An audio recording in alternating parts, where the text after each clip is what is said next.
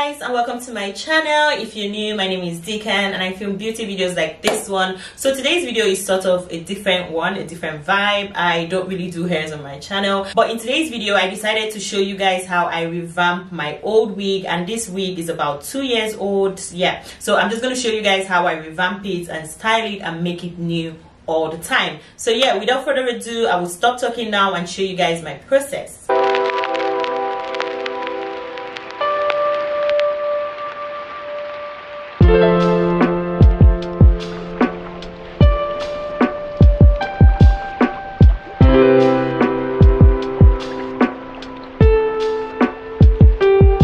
So first I do this monthly for every of my wig, and here this particular wig I was using it at the moment, so I'm just showing you guys how I take my wig off. Before I would just yank it off my head, but a friend of mine showed me a better way to take it off, which is using rubbing alcohol. I never used to have such patience, but it is so important if you want to preserve the life of your wig. It just helps you take it off a lot easier, and then it doesn't affect your edges. And yeah, I just wanted to tell you guys that. So I'm just taking off the wig from my head carefully, and yeah, as you can see, it's dirty, it's not so clean at the moment. So we get into treating, and then the next thing I'm going to be using is this Herbal Essence hair products. Is the avocado oil hair products, and that is their conditioner and their shampoo. And this is a shampoo and conditioner I would naturally use for my natural hair. So yeah, I use it for my wigs too, because you want to treat your wigs like you would treat your natural hair, especially if your wig is a good one of good quality. It needs all the care. So now I'm just putting water on my wig and just breaking down the glue in front of the wig, yeah, in front of the lace.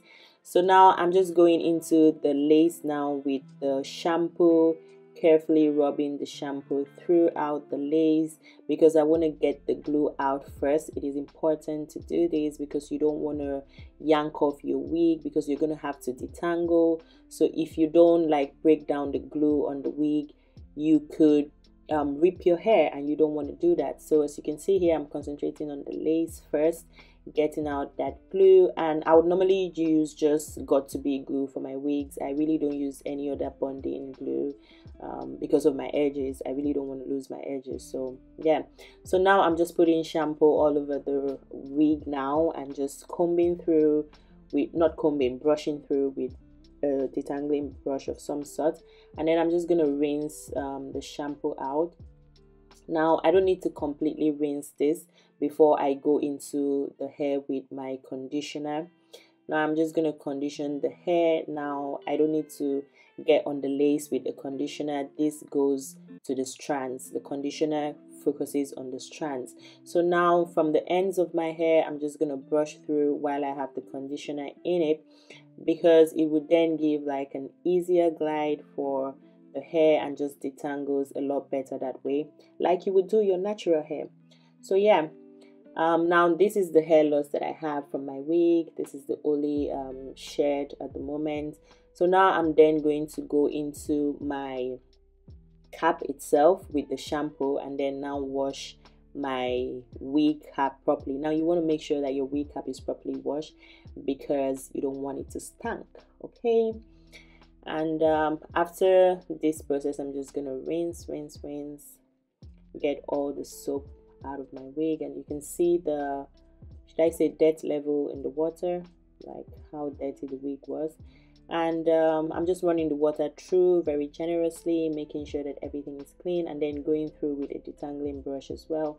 And this was my final loss, like for the hair loss, this was the final shed that I had. And I'm just rinsing and then squeezing out the water carefully. Now as you can see, I'm not washing like I would wash clothes. I'm more gentle with my wigs because it's hair, you know. And yeah, Detangling, very important, because you would need your hair to be properly detangled for the next process, which is styling. So now I'm just going to dry this, leave it for a few hours for it to completely dry before we go on ahead. As you can see, my lace is so clean. It's important for your lace to be clean. So now I got into the styling already. Didn't realize my camera wasn't recording, so sorry about that. I had already done the first line, so I just pat the hair into sections line by line, and then I work on it, and then I pin it to a mannequin head just so I could have like full access to what I'm looking at, so I could work better that way. So I just take my coiling iron, and now I wanted some big curls, which was why I used this particular coiling iron. And then I'm just gonna cut the hair in sections and just brush through, and then go over with my coiler like you can see in the video. And yeah, I was making big curls like I said because I just wanted some loose curls.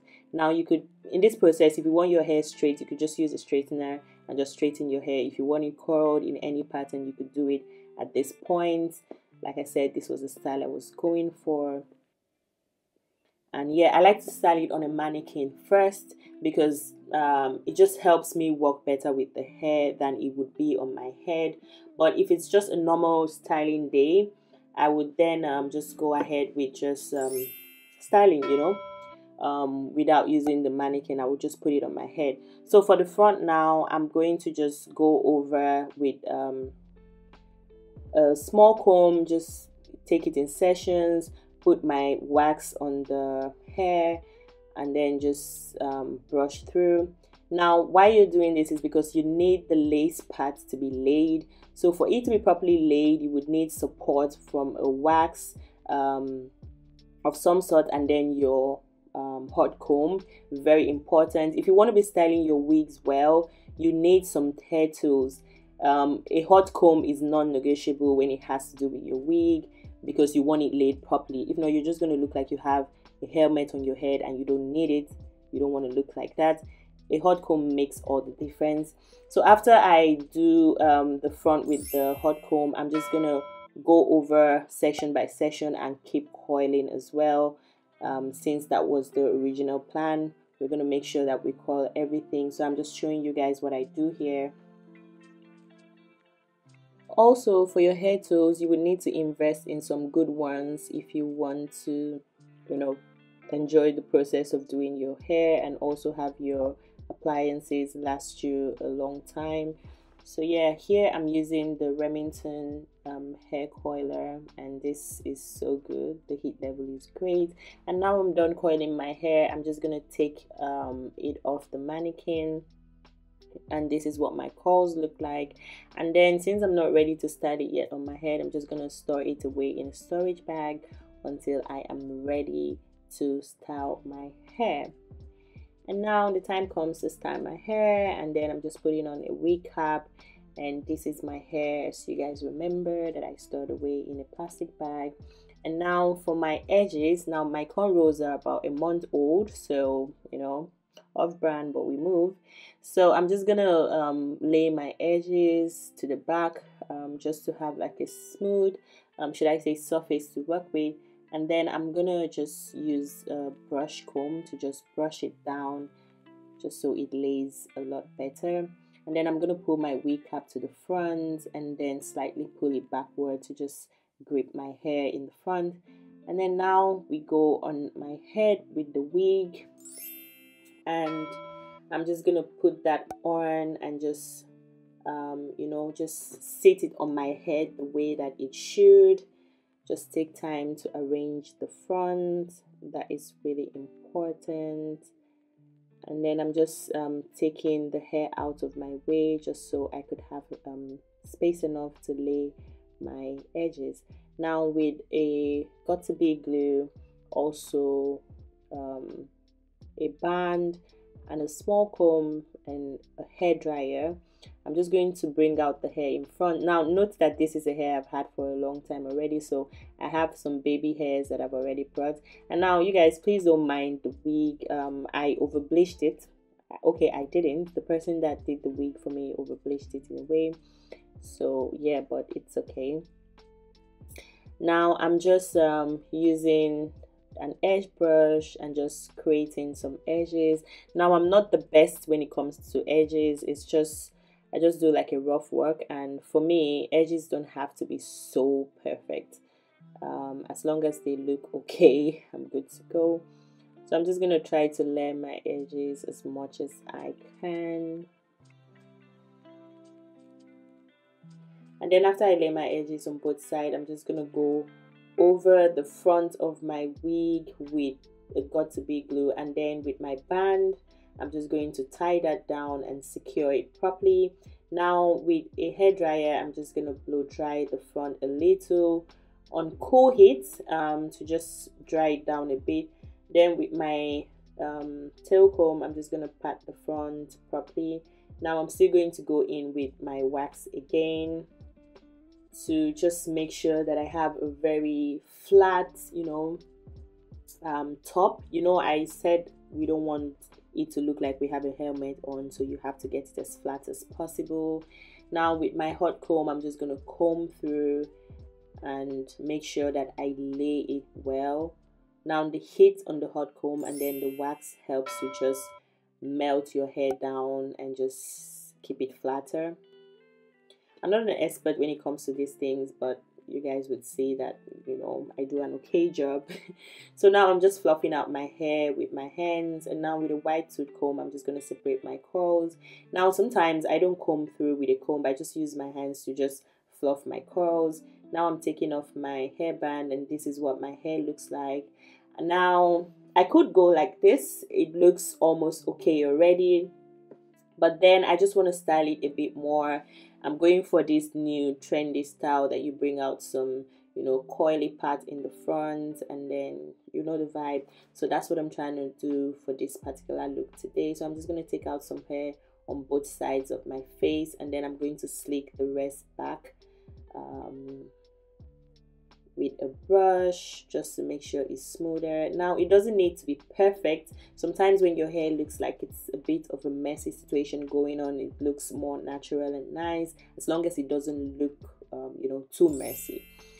So yeah, I'm just taking the hair out, clipping it at the back just to get it out of the way, and then I'm going to curl the front to just give me that coily effect in the front.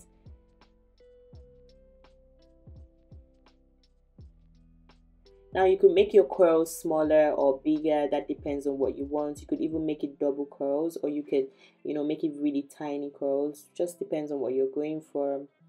Now this is what mine looks like with the curling iron that I'm using.